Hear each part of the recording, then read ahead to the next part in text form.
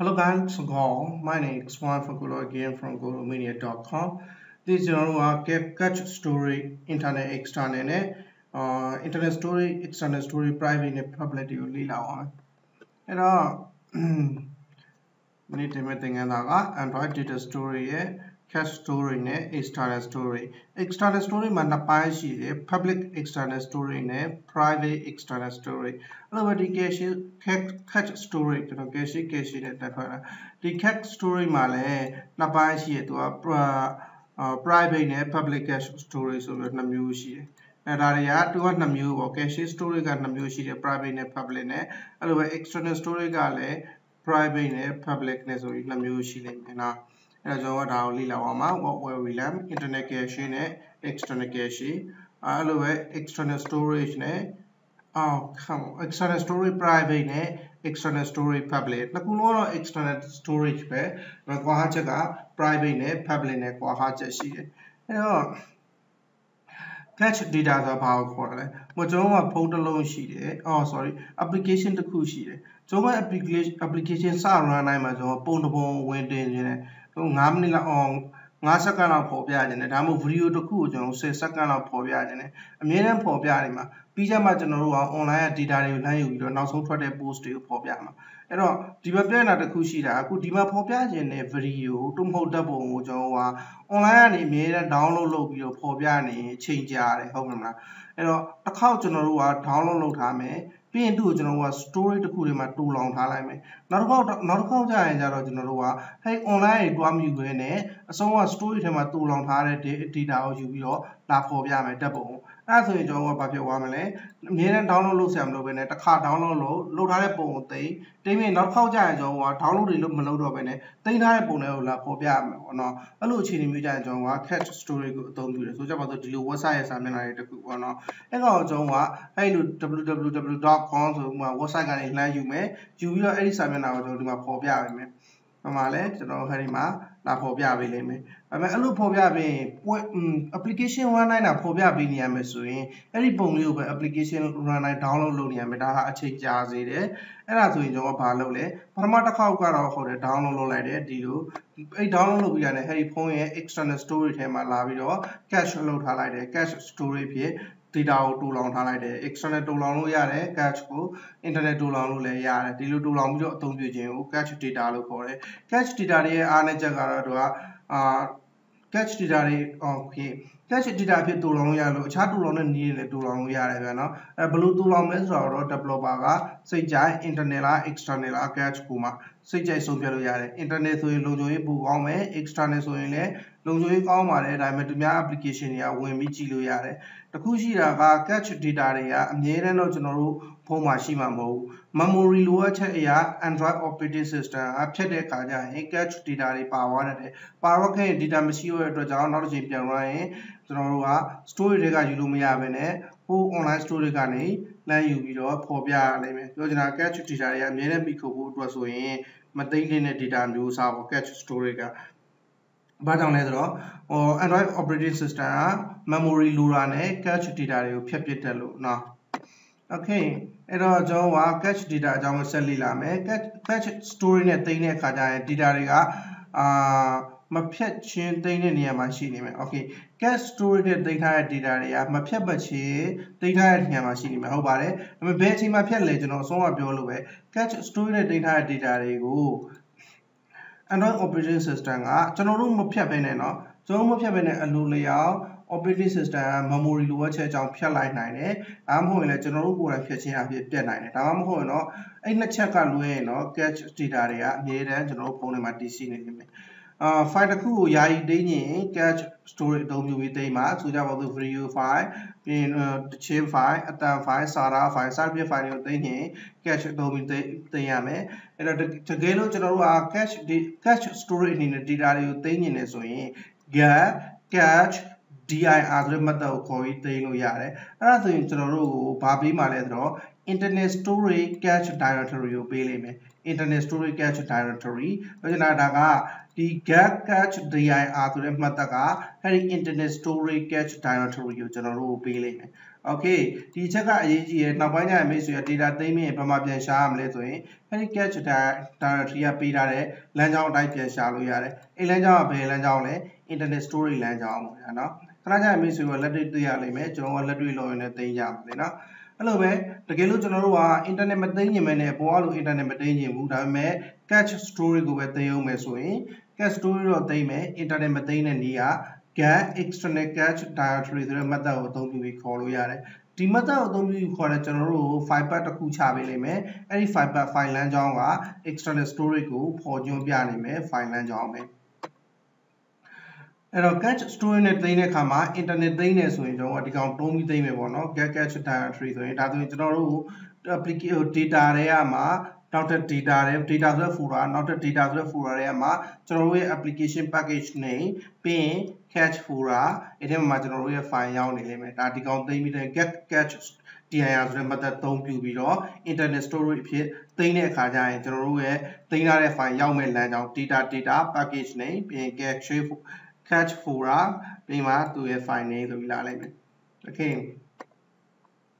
data သိမ်းရမယ်ဆိုကျွန်တော်အဆုံးကပြောခဲ့ပဲ cache directory ဆိုတဲ့အဲ့ဒီ method ကိုခေါ်လိုက်တဲ့နဲ့ကျွန်တော်တို့ file လမ်းကြောင်းတစ်ခုချပေးလိမ့်မယ်အဲ့ဒီ file လမ်းကြောင်းကကျွန်တော်တို့ folder ရှိမဲ့လမ်းကြောင်းအဲ့ဒီ file လမ်းကြောင်းမှာကျွန်တော်တို့ကအဲ့လို file လေးတစ်ခုတည်ဆောက်လိုက် new file ဆိုပြီးတော့ file object တစ်ခုတည်ဆောက်လိုက်ပြီးတော့အဲ့ file object ထဲကို data သိမ်းနေတာဖြစ်တဲ့အတွက်ကြောင့် data ရေးထုတ်တာပေါ့ရေးထုတ်တဲ့အတွက်ကြောင့် file output string ကိုသိမ်းပြီးရေးထုတ်အဲ့လိုပဲကျွန်တော်တို့ကပြန်ယူခြင်းတဲ့အခါကျရင်လည်းဒီ data ဒီ cache dir ဆိုတဲ့ method ကိုပြန်ခေါ်အဲ့ဒါဆိုကျွန်တော်တို့ဒီမှာတော့ရထားတဲ့လမ်းကြောင်းအတိုင်းပဲလမ်းကြောင်းတစ်ခုပေးလိမ့်မယ်အဲ့လမ်းကြောင်းတော့ကျွန်တော်ယူခြင်းတဲ့ file ကိုရေးချmy.text.txt ဒီမှာလည်း my.text.txt လေနော်ယူခြင်းတဲ့ file ကိုရေးချဖတ်ခြင်းတဲ့ file ကိုရေးချပြီးရင် file ဖတ်မယ်ဆိုတော့ file import string နဲ့ဖတ်လိမ့်မယ် file ရေးတော့ file output string ပေါ့ okay ပြီးအောင်အလံကရှင်းပြလို့ပြီးသွားပြီ sorry ကျမကြီးကဘယ်လိုဖြစ်လဲဆိုတော့အခုတော့နေမကောင်းဟို cracky shine နေကူပဲပေါ့ okay to store data တွေတိမ်းဖို့အတွက်ဆိုရင်လည်း internet အတွက်เนาะ internet ဆိုရင် get cache dir internet နဲ့ပြန်ပြီးတော့ပြန်ကျွန်တော်သိမ်းထားတဲ့ internet မှာသိမ်းထားတဲ့ data ကိုပြန်ဖတ်မယ်ဆိုရင်လည်း get cache dir တကယ်လို့မိတ်ဆွေတို့ external သုံးရင်တော့ဒီ get cache dir cache လား cache လားမသိဘူးကျွန်တော်အတန်တော့အတိအကျဘယ်လိုထွက်လဲမသိဘူး sorry ပဲအဲ့အတွက်တော့နှစ်မျိုးလုံးကျွန်တော်ထွက်သွားလိုက်မယ်လို့တဲ့အဲ့တော့ external ဆိုရင်တော့ဒီနေရာမှာ cache dir အစားမှာ external သုံးနေတယ်ဆိုဒီ cache dir come on get cache dir က internal လေးเนาะအဲ့တော့ external ဖြစ်နေတယ်ဆိုရင်ကျွန်တော်ဟိုပြထားတဲ့ method ဖြစ်တဲ့ get external cache dir ကိုသုံးဖို့လွယ်ပါပဲเนาะဒါတအားလွယ်ခဏကြာရင်မိတ်ဆွေရှင်းသွားမယ်အဲ့တော့နောက်တစ်ချက်ကျွန်တော်သွားမယ် what is cache data cache data တွေကဘာကြောင့်လဲ memory shortage ကြောင့် cache data တွေဖြတ်ပစ်နိုင်တဲ့အတွက်ကြောင့် cache storage ကအရေးကြီးတဲ့ data တွေကိုသုံးအောင်မသုံးနိုင်ဘူးအဲ့တော့ကျွန်တော်ဆုံးကပြောခဲ့ဘူးတဲ့အတိုင်းပဲ cache storage နဲ့သုံးထားတဲ့ data တွေက Android operating system ကအလိုလျောင်း memory လိုအပ်ချက်တွေဖြစ်ပေါ်လာတာနဲ့ဖြတ်ပစ်နိုင်တယ်ဟုတ်ပြီနော်သူကတန်ရှင်းရေးလုပ်တော့မယ် Android ကတန်ရှင်းရေးလုပ်မယ်ဆို memory နည်းနေပြီဆိုရင်တန်ရှင်းရေးလုပ်ဖို့ကြည့်လိုက်ရင်ဒီ cache data တွေအားလုံးဖြတ်ပစ်တာအဲ့တော့ကျွန်တော်တို့အမြဲတမ်းမိခိုးလို့မရအောင်ဒီကောင်မိခိုးခြင်းလည်းဆိုကျွန်တော်က permanent storage တခုကိုကျွန်တော်ရွေးရမယ်ကျွန်တော်မိတ်ဆွေတို့သင်ခဲ့ပြီး database storage ရှိတယ် internet storage ရှိတယ် external storage ရှိရပြောတာเนาะပြီးတော့ cache data တွေကို system ကဖြတ်ထုတ်လိုက်မယ်လို့အသေးမသက်မှတ်နဲ့ဖြတ်ဖို့အတွက်လည်းအဆင်သင့်ဖြတ်ဖို့အတွက်လည်းအဆင်သင့်ပြင်တာ okay ဒါတော့ကျွန်တော်ရေးရနည်းနည်းညံ့သွားလို့ဒါတော့အမြဲတမ်းဖြတ်မယ်လို့လည်းမသတ်မှတ်ထားနဲ့ data လိုအပ်ချက်ကဒီ memory shortage ဆိုတဲ့လိုအပ်ချက်ကအမြဲတမ်းတော့မဖြစ်ပါဘူးလေနော်အဲ့လိုပဲအမြဲတမ်းဖြတ်မယ်လို့လည်းမသတ်မှတ်ထားတင်တယ်လို့မဖြတ်ဘူးလို့လည်းမသတ်မှတ်ထားတင်ဘူးနော်တကယ်တော့ဗျာ permanent data ဆိုရင်တော့ကျွန်တော်တို့အရင်အရေးကြီးတဲ့ data ဆိုရင် cache storage နဲ့မသိမ်းတာအကောင်းဆုံးပဲ internet cache နဲ့တူလောင်တဲ့အခါမှာ storage ပမာဏကို 1 MB သတ်မှတ်ထားတယ်ဟုတ်တယ်storage ပမာဏ 1 MB ဆိုတကယ်တော့အများကြီးပဲမိတ်ဆွေတို့ပြည့်နေမရှိပါဘူး application တွေအတွက်ကအဲ့မဲ့အဲ့ထက်ကျော်ရင်တော့မရဘူးသူက cache internet cache မှာဆိုရင်လက်တက်မခံအောင်အဲ့ဒီထက်မများသေးနဲ့ external cache storage အတွက်တော့ပိုများတဲ့ data ပမာဏကိုသုံးဖို့ရှိတယ် external cache ကြတော့ SD card ထဲမှာသိမ်းရဖြစ်တဲ့အတွက်ကြောင့်စိတ်ကြိုက်ပမာဏကိုသုံးပိုင်ခွင့်ရှိတယ်ပေါ့နော် external cache နဲ့ internet cache ဆိုပေါ်ဟာကြအဲ့တော့ external storage private and publish အဆုံးအထိကျွန်တော်ပြောရတာ cache storage ကိုကျွန်တော်ပြောနေတာเนาะ cache storage ခုကကျတော့ external storage cache နဲ့ဘာမှမဆိုင်ဘူးအဲ့ဒီ external storage မှာလည်းကျွန်တော်နှစ်မျိုးရှိတယ် private နဲ့ public ဆိုပြီးနှစ်မျိုးရှိတယ် good အဲ့တော့ကျွန်တော်စလေ့လာကြည့်မယ် private နဲ့ publish တကယ်လို့ကျွန်တော်က ဒီအောင်ကောင်က external storage ဆိုကြရအောင်ကျွန်တော်တို့ရဲ့ SD cat ထဲမှာလာပြီးတူလောင်မဲ့ data တွေကိုပေါ်ပြရမှာ SD cat ထဲမှာတူလောင်မဲ့ data တွေအတွက်အသုံးပြုတော့မယ်နော်သူက private သိမ်းလို့ရတယ် public သိမ်းလို့ရတယ် private သိမ်းတဲ့ data တွေဆိုရင် application တစ်ခုအတွက်အသုံးပြုမဲ့ file တွေ application ကို uninstall လုပ်သွားရင်ပြတ်သွားမဲ့ file တွေပေါ့ဥပမာကျွန်တော်တို့က application မှာပဲ user name တို့ password တို့အခြားအချက်လက်တို့ application တစ်ခုအတွင်းတာသုံးမဲ့ data တွေကိုကျွန်တော်သိမ်းရင် external storage private နဲ့သိမ်းလို့ရတယ် private ဆိုရင်ကျွန်တော်တို့ application တစ်ခုတည်းကတာလေအဲ့ဒီ data တွေကိုပြန်သုံးခွင့်ရှိတယ်အခြား application တွေကလာသုံးခွင့်မရှိဘူးအဲ့တော့ external storage နဲ့သိမ်းနေတယ်ဆိုကျွန်တော်တို့အသုံးပြုရမယ့် method က external storage file လမ်းကြောင်းကိုပြပေးနိုင်တဲ့ get external storage file dir ဆိုတဲ့ method ကိုခေါ်လိုက်ဒါဆိုရင်အလိုလျောက်ကျွန်တော်တို့လမ်းကြောင်းတစ်ခုပေးလိုက်မယ် file path အဲ့ file path က external storage private file path တစ်ခုဖြစ်နေလိမ့်မယ် Okay ဒါ private data တွေကိုသုံးဖို့အတွက်လीเนาะတကယ်လို့မိတ်ဆွေတို့က public data တွေကိုသိမ်းနေတယ်ဆိုရင်တော့ public ဆိုတာဘာလဲဆိုတော့ဥပမာ Facebook ကနေမိတ်ဆွေက photo တစ်ခု download လုပ်လိုက်တယ်ဟုတ်ပြီเนาะရလာတဲ့ download လုပ်လိုက်တဲ့ photo ကအဲ့ဒီ Facebook ကလည်းပြန်ဖတ်မှမဟုတ်ဘူးတခြား application ဖြစ်တဲ့ gallery application တွေကလည်းဖတ်လို့ရမယ် picture camera application တွေကလည်းနှမ်းပြီးတော့ဖွင့်ကြည့်လို့ရမယ်ပြောချင်တာအခြား application ဖြစ်တဲ့ gallery တို့ camera တို့ကလည်းဖတ်လို့ရတဲ့ data မျိုးပေါ့ဒါမျိုး data ကိုကျွန်တော်တို့က public data လို့ခေါ်တယ်အဲ့တော့စတော့ကတော့ရလာတာဓာတ်ပုံကကျွန်တော်က Facebook ကနေ save လိုက်တာ Facebook ပိုင်တယ်ပေါ့ဒါပေမဲ့ Facebook ပိုင်ပေမဲ့အခြား application တွေလည်းခွဲဝေအသုံးပြုခွင့်ပေးမယ်ဆိုကြပါတော့ gallery ရဲ့ camera ရဲ့လည်းအဲ့ဒီပုံကိုဖတ်ခွင့်ပေးမယ်ဆိုဒါဆိုရင်ကျွန်တော်တို့က public data လို့ခေါ်တယ်အဲ့တော့ public data တွေကအခြား application တွေနဲ့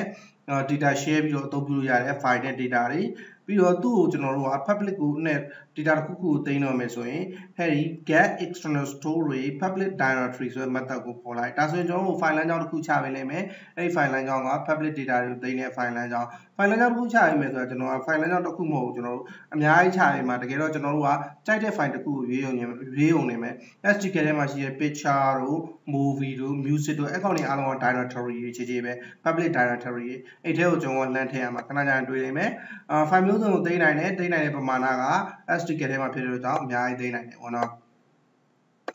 ကျွန်တော်လိုက်နာမယ့်အချက်ရှိရဲအဲ့ဒါကတော့ external storage ကိုကျွန်တော်တို့သုံးတော့မယ်ဆိုရင်အများနဲ့ permission ယူရတယ် right external storage ဆိုတဲ့ permission ဒီ permission မပါရင်ကျွန်တော်တို့ရေးထားတဲ့ code တွေကအလုံးမလုံးဖြစ်နေလိမ့်မယ်နော်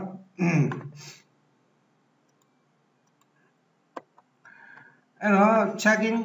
checking secure digital card ဆိုတော့ SD ကကိုကျွန်တော်က secure digital card က read only ပဲလား write only ပဲလား mounted လားလို့ကျွန်တော်ရှာရမယ်အဲ့တော့ mounted ဆိုရင်ကျွန်တော် read ကော write ကောရလိမ့်မယ် read only ဆိုရင်တော့ကျွန်တော်ကread only ဆိုရင်ဖတ်လို့ပဲရမယ် write only ဆိုရင်ရေးလို့ပဲရမယ်ကျွန်တော်က read write accept you နှစ်ခုလုံးကိုလိုတယ် mounted ဖြစ်ရမယ်ပေါ့အဲ့လိုထည့်mounted ကကျွန်တော်ကSD နဲ့သုံးရင်ဘယ်လိုလဲအသုံး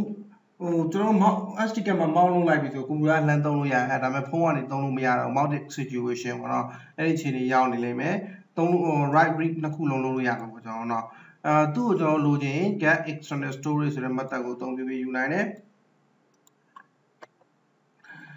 okay get file directory ဒီမှာတစ်ချက်ထူးခြားတာရှိတယ်ကျွန်တော်တို့က file directory ကို get external storage directory ဆိုပြီးတော့ယူလိုက်တဲ့အခါကျရင် method သုံးပြီးယူရင် hello get external storage file directory get external storage file dir ဒီကောင်က private အတွက် external storage မှာ private အတွက် secure file တွေတိစောက်ဖို့အတွက်ကျွန်တော်ကလမ်းကြောင်းเนาะဒီ method ကိုယူရင်ကျွန်တော်ဘာရမလဲ file path တစ်ခုရမယ်အဲ့ဒီ file path ကဘာကိုညွှန်းမလဲ secure file path ကိုညွှန်းလိုက်မယ် secure file path ဆိုတာတခြား application တွေဝင်ဖတ်လို့မရဘူးကျွန်တော်တို့ application ရတာလည်းပြန်ဝင်ဖတ်လို့ရတဲ့ file လမ်းကြောင်းတစ်ခုပေးလိုက်မယ်တကယ်လို့ကျွန်တော်အခြား application တွေလည်းယူပြီးဖတ်စေချင်တယ်ဆိုရင်တော့ get external storage public directory method ကိုသုံးပြီးတော့ share folder တွေရယူလိမ့်မယ် share folder ကခဏကြာရင် message ကိုကျွန်တော်ပြမယ်ဘာတွေ share folder တွေလဲဆိုတာ share folder တွေလဲဆိုတာ get external storage directory ဆို method လည်းရှိသေးတယ်ဒါပေမဲ့အကောင်က Android ရဲ့ API level 7 အောက်မှာသုံးခဲ့တာလို့ကျွန်တော်မရှင်းတော့ဘူးတိတ်အရေးမကြီးတော့ဘာလို့မသုံးတော့ဘူးလေနော်ပြီးတော့ get external cache dir ဒီကောင်ကတော့ကျွန်တော်တို့က external cache dir အဆုံးအပြခဲ့ပြီဒီမှာကျွန်တော်ဘာကြောင့်ရေးမိမှမသိဘူးတကယ်တော့ external cache dir က public cache file တွေကိုသုံးလို့အတွက်ကျွန်တော်တို့ထားတာလေနော်ဆုံးမရှင်းခဲ့ပြီးသွားပြီအဲ့တော့ file input string နဲ့ file output string တို့ကိုအသုံးပြုပြီးတော့ file input string ကိုသုံးရင် input ဖြစ်တဲ့အတွက်ကြောင့်ရေးပြီးဒီသိမ်းထားတဲ့ data တွေကိုပြန်ဖတ်မယ် file output string ဆိုရင် file တစ်ခုခုထဲမှာ data တွေကိုရေးပြီးသိမ်းမယ်ပေါ့နော် Okay, rule to follow. Get external storage directory. I don't get a matter. Get external storage state. The matter chassis general external storage directory. My general correct. Join SDK at a card and material penine. Puma SDK material, Ramo SDK pianide, alumlo, alucini die, alumlo that load at the Majivin, a danger of fine writing it all load, fine reading it all load application crux shawame. A look crux mapiano, you know, palo tailor, any metago call, eight metagama, a metagoma sorry. Get external storage stick, you know, language, environment variable at the same. Kanaja MSU to me, language of Sitiame, any Mamurica, readable, writable, mounted pinilla, around Sisiame, and Lucy Marginoroa, simply Jiru Yare, Paluyazuma, Pame, Jimetamamoe, Jiluala, Paluyala, Mativillajo, Masanta Pene, Gila application crap your Wamazuna. And get external storage directory, primary external storage known as SDK 1 or SDK 0 the she did. The Galo SDK 1 0 is she can get external storage directory, primary storage SDK 0 yalem. Get array of file object pointer. Okay, you can get external storage directory. External storage should be the two pony mara shame external storage so SDK have die out. The two pony mara SDK 1, SDK 0, SDK 2 so is she. Allo file don't she is so into a file array object in there. That's if you are image. The general get external file directory you copy or don't you mess with general retambi me value hate and worry retambi limit. The girl hate and worry retambi a hole, general say jack for you don't yavi. Retambi are dialog general tamabio, directory music, directory postcard, directory range usually, sorry general say jack for don't wallow yavi, down general get external storage file directory net, lang for you do ya. The get the one Kajana, if you are doing my doma, general say jack don't want now. Custom that get external file directory so we do external file directory you call it. I mean what Tisabida directory if the music to postcard or range you Joe SDK see a full matomene, Joe say custom for a pide, custom for a native kunet Tisabida, who my custom for a matom our file, Dynamo. Hello. And get external story public directory, that's so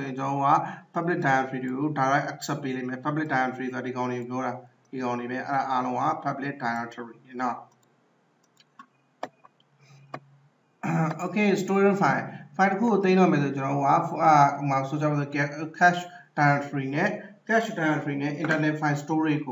private they know message promote cache directory method call it. Call it for other file now to copy element. A file out of which general thing in a file name you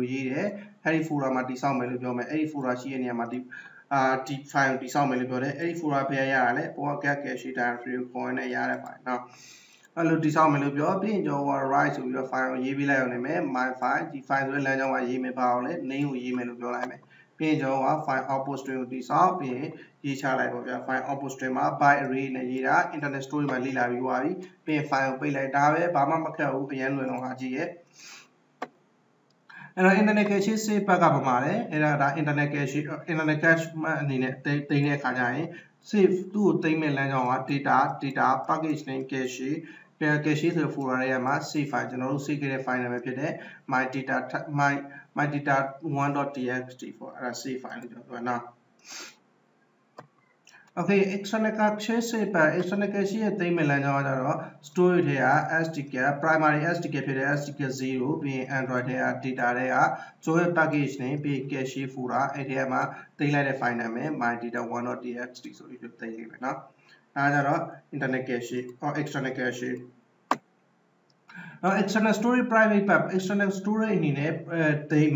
I'm a private in a theme so in storage here SDK Android data package name being file be my custom for no custom for a disaucation Pijama C file so you custom for a disaucation or file name at C file why only now. Now external storage public storage SDK 0 selected public directory general Shima external storage directory by power general you get Mala Suja music ကိုသုံးမလား SDK ထဲမှာရှိပြီးသားလေနော် music တို့ download တို့ဒီလို folder ရှိပြီးသားအကြိုက်တဲ့ folder မှာရွေးပြီးတင်ခဲ့မှာရွေးပြီးတင်ခဲ့တဲ့ folder တွေကမှ save file တွေမှာသွားယူလိုက်အောင်နိုင်မယ် Okay ဒီကောင်ကကျတော့ကျွန်တော်ကတစ်ချက်ပြန်ကြည့်မယ်ဆို get CacheAndExternal ဆိုတဲ့ method ကိုသုံးပြီးတော့အဲ့ internal cache save pack ကိုယူတာဒီမှာကျတော့ external cache save pack ကျတော့ get external cache dir ကိုသုံးပြီးတော့ယူတာအဲ့လိုပဲကျွန်တော်ကတကယ်လို့ external storage ကိုယူခြင်းနဲ့ဆိုရင် get external file directory ဆိုပြီးတော့ custom folder တိစောက်ပြီးယူတာ